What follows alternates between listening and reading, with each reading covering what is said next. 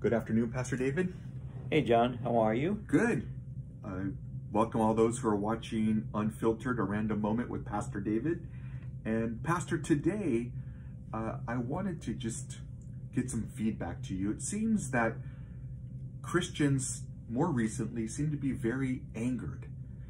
We see it a lot on Facebook. We see it a lot when it comes to politics. We see it a lot when there's an agenda that wants to be pushed, whether from the pulpit or from within the congregation. And it seems that there is just this angriness, if that's a word, among brothers and sisters in the Lord that are even devouring one another in certain things. And we see this division in the church. What do you say about that, Pastor? I think that there has been division in the church from very early in its history, so it's not new.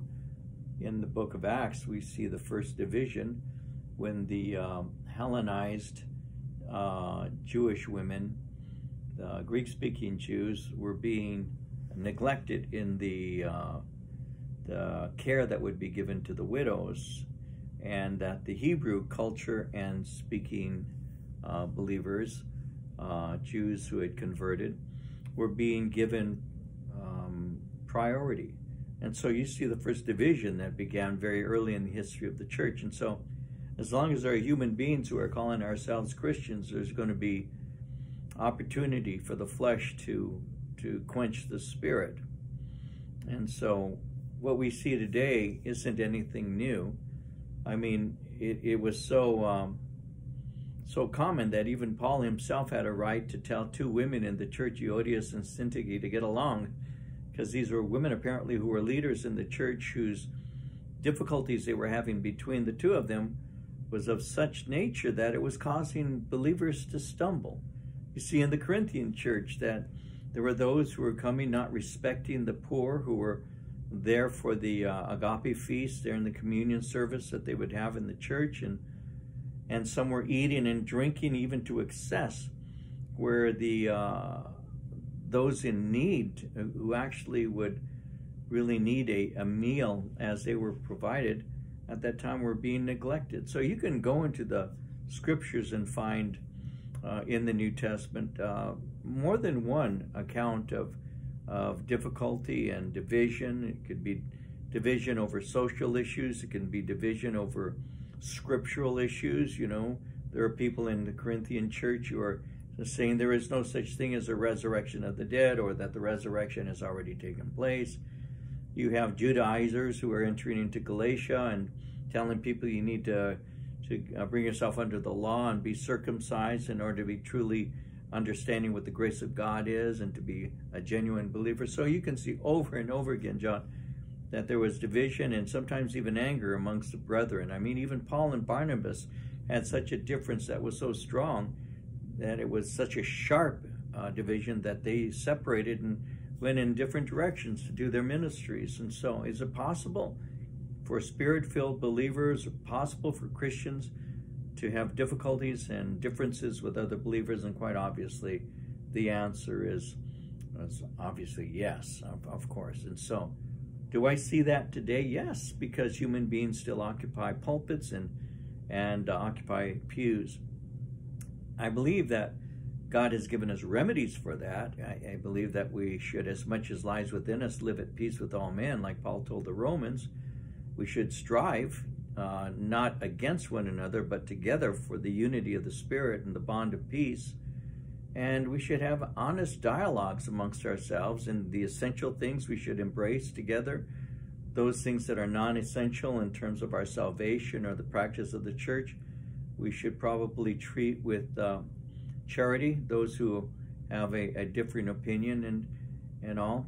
I think that one of the things you mentioned that is kind of apparent, though, is when we begin to bring into our pulpit things that really don't necessarily edify believers in their faith in Jesus Christ. We have to be careful as pastor. I have to be careful to rightly divide the word of truth and to present it to the people for what it is, God's word, exhorting and encouraging people to embrace and act in faith those things that we're learning together, and to just love one another. I mean, isn't that what Jesus said? He said, "By this shall all men know you are my disciples, if you have love one for another," right? And so, yeah, there's always been differences in the church, and I do think that certain subjects will divide the church. I believe that some churches are preaching, not just one or two, but churches, numbers of churches are preaching Republican politics to such a degree that no unbelieving Democrat would ever want to come to that church. You know, you can look at the church and wonder, are there any unbelievers in this church? Are there any people who are, not Republican in this church or independent? Are there any? Because almost one of the qualifications, sometimes it seems, is to be in this church, you need to agree with me politically. You need to be the same platform I have. And I see that sometimes, John, and we spoke of this recently, but I want people who don't know Jesus to find Jesus in my church. I have certain political beliefs that I think are the kind that permeate the way we live, and they ought to. And so I would welcome those who may not agree with my politics.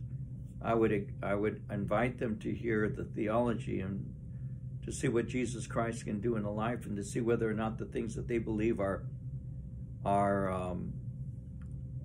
what would the word be, that are permitted.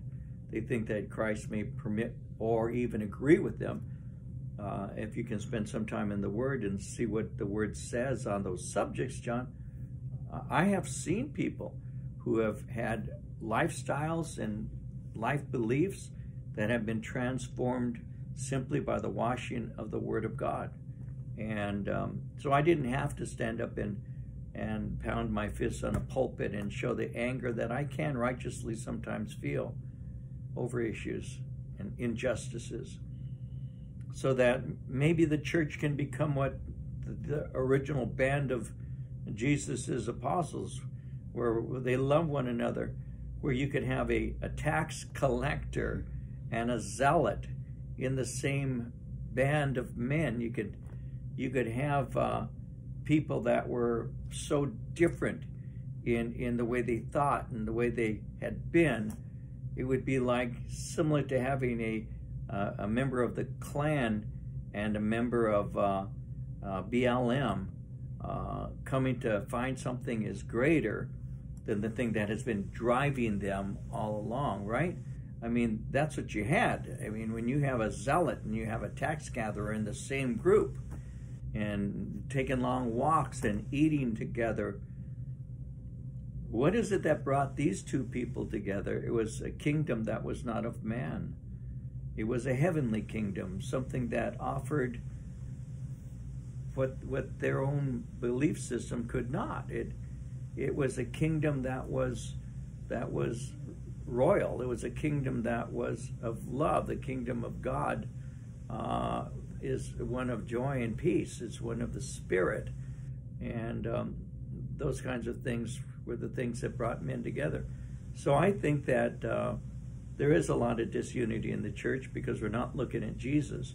It's like the Apostle Peter walking on water, and nobody else was. The other men were in the boat, but Jesus said, "Come," and he went, walked on water, and then saw that the conditions around him are really, well, it was impossible for him to be doing what he was doing, the winds and the waves and all, and then he began to sink. And we all know the story of how he said, "Lord, save me." And Jesus reached out, took him, and walked him back to the boat, right? Well, maybe we need to stop looking at the wind and the waves around us and seeing how we're going to stop the wind and calm the wave. And maybe we ought to put our eyes on Christ and say, "Jesus, how can we live in a world that is in such a storm that we walk with you and help others to find the concrete reality of what faith actually is. And so, yeah, that's why I try to stay away from things that divide unnecessarily. If the Word of God divides, let it divide. But if my opinions divide, then let me just quiet my opinions. Well, we see that, Pastor. Thank you. Yes, we see that the opinions are the things that matter today versus the Word of God being taught. And as you mentioned, there's just been this undivided disunity that you see a lot of angry Christians devouring one another. Sure, if you get caught up with subjects that are anger-provoking, what kind of fruit would we expect? Wouldn't we expect the fruit to be one of anger? We're angry, and we're preaching anger to the people. You know, I think this is wrong, and I think this is wrong.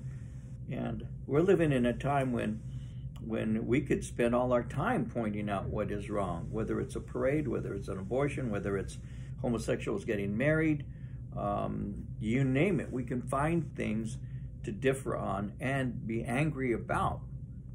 And I think it's